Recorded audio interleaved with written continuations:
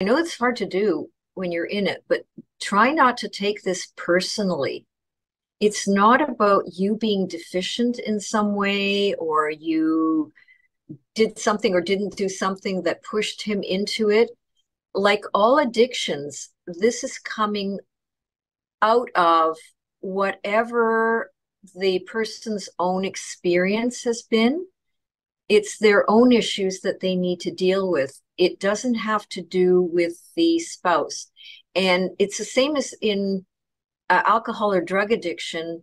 The partners often feel like they're the problem. They drove their partner to drink, and sometimes the addicted party will make it seem like It's your fault. they were driven to do the addiction because of some deficiency in their partner. That is never true. It's absolute BS.